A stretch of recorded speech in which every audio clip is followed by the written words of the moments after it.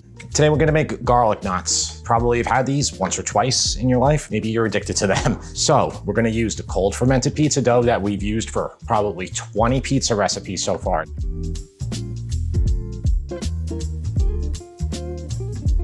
If you have a pizza steel, you're gonna put them on there and they're gonna take like 7 minutes. They're gonna take exactly as long as they take in a regular New York pizzeria. We're trying to duplicate the flavor of a New York pizzeria. To really duplicate it, we're gonna use the same tomatoes that they use. Sclafani is something you're gonna be able to find in a lot of places, and you can find these on Amazon. They sell them in 12 packs on Amazon. Right away, you can get that. Now, New York pizzerias don't use this, but this is very close. What they do use is this brand here. They're a California brand. They make about 15 different types. So this is 7-Eleven. This is their ground product, which is the exact same thing as these ground Sclafani. They come in these big cans. What I like to do is to portion them out and freeze them. And that'll be a nice amount for you to take one out of the freezer when you want to do like 1 or 2 pizzas and do some garlic knots. So Amazon sells all these, but they're very expensive. I think it's mostly resellers on there. Web Restaurant Store sells these for only $5 a can, but they sell shipping by weight and proximity to where you are to the warehouse. That could make it a little bit more, but they're still a lot cheaper there than they are on Amazon.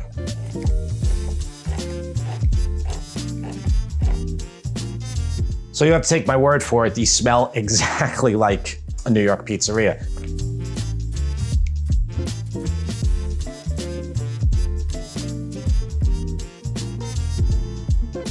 We're gonna need garlic for both the sauce and for the actual garlic knots themselves. So take a few cloves, probably about, by the way, that's my oven, and heat up your oven. If you're gonna use a steel, which I highly recommend, maybe you have a pizza stone, that would be good too. Heat up your oven to the highest temperature. I always keep my pizza steel 7 inches from the top. And if you have any questions about pizza steel, and if you even have questions about how to make the pizza steel and season it, check out my New York pizza video. That goes over the whole entire process. We descaled the pizza steel. We made a whole pizza steel for $28 instead of spending $150 at one of the premium steel places.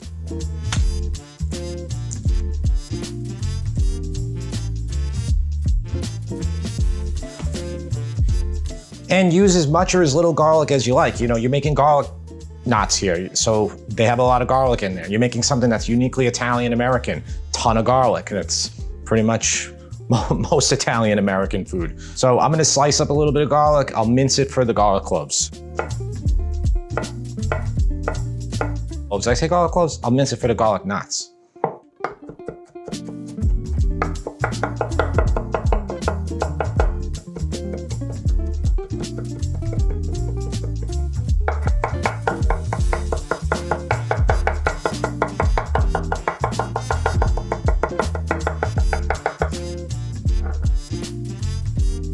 Right before we make the sauce, one thing, make sure your dough is out. You want it out for about an hour. It could be 45 minutes, you'll be all right. We're not stretching for a pizza dough. Right here I have 500 grams of dough, so I have 18 ounces. It's been out for about 45 minutes. Okay, medium low. And just let it heat up for about 2 minutes if you're using a stainless steel pan.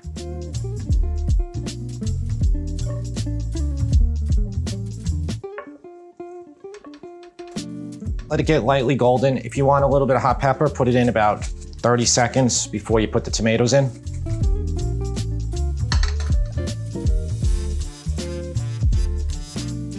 Right when it gets a little bit golden like that, put your tomatoes in.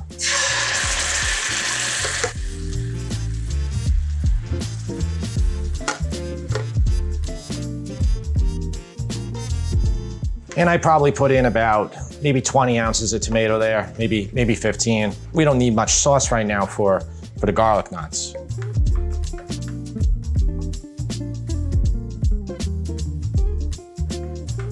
Give it a little taste test. It needs a little bit of salt.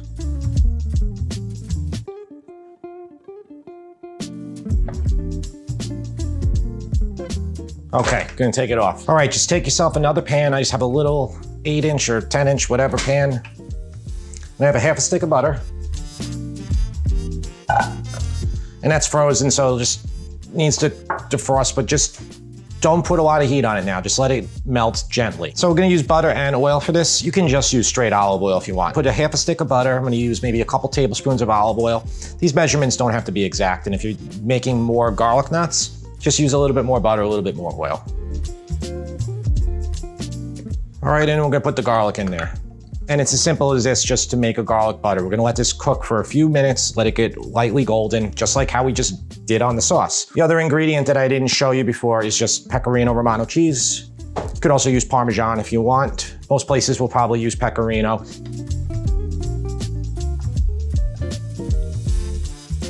And once that garlic just gets a hint of golden, you can pull it off the heat.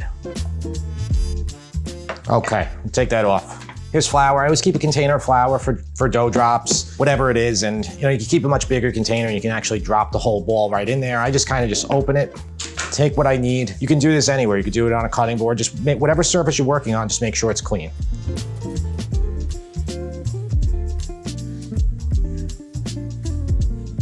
Keep it here because you're gonna use a little bit more when we take the dough out of the container. To get the garlic knots onto the steel right here, I have just a wooden peel. This is just gonna be able to launch them on. I keep semolina flour in this little container, little thing, put a little bit on there, rub it in. This is much more important for pizza. When you're launching a pizza, you really gotta make sure that it's moving, because if you don't, then the pizza can it could go from a circle to be like an oval or worse. Keep this right next to wherever you're preparing your knots. All right, so it's not that critical about getting your dough ball out like for a pizza, but still try your best. Not the biggest fan of these metal containers, but I do use them. And yeah, I always keep painter's tape on the side. So this says 500 grams, 416. It's been 48 hours now since it's been in the refrigerator. So it's a 48-hour cold ferment. That means it's gonna have unbelievable flavor. Even if you didn't do anything to this and you just baked it, it would be really good.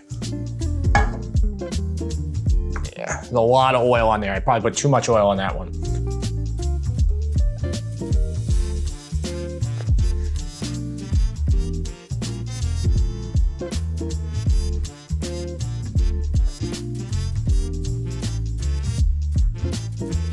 Thank God I'm not making a pizza with this one. This is hard in those metal containers to get it out, and I do prefer the plastic ones. And I'm just gonna maybe make like six strips here.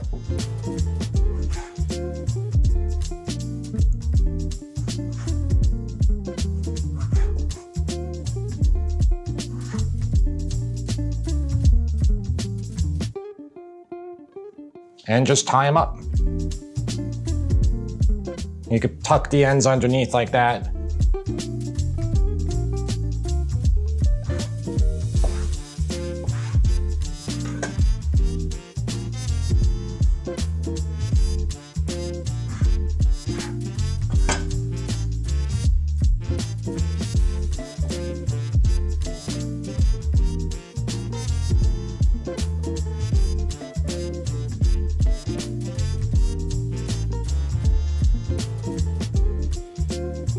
And there they all are, ready to go in the oven. All right, yeah, so I had a little bit too much oil for that dough. It got kind of messed up here. It actually got stuck to my surface a little bit. I'll just clean it up. Doesn't matter with knots. Knots are fairly easy. See how they're all sliding right now? You can kind of push them a little bit forward so it's easier to launch them. And just make sure they all move. What you can do is you can cover this if you want. You can cover it with plastic wrap, and then you can let this proof for 30 minutes. And they'll start to rise again. I'm gonna put them right in the oven in about 5 minutes, so.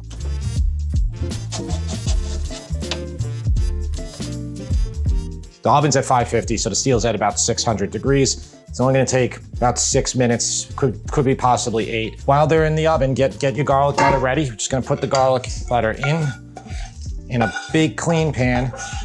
And just make sure you have your hot pepper, your cheese, your parsley, a little bit of salt, everything ready to go to season them up. When they're hot like that, they're gonna be able to take the seasoning really well.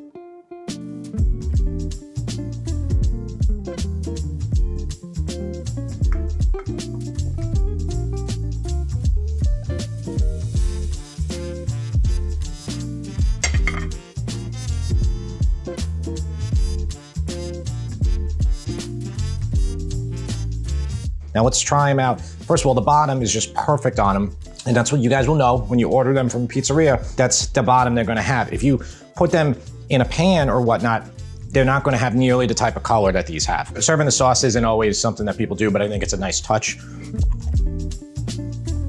Yep, exactly like that. The texture that you want. You don't want them to be cooked till they're like, till there's no softness inside. They need to have that crisp on the outside and very soft on the inside. A little bit of sauce. Please like and share this, and I will see you next time.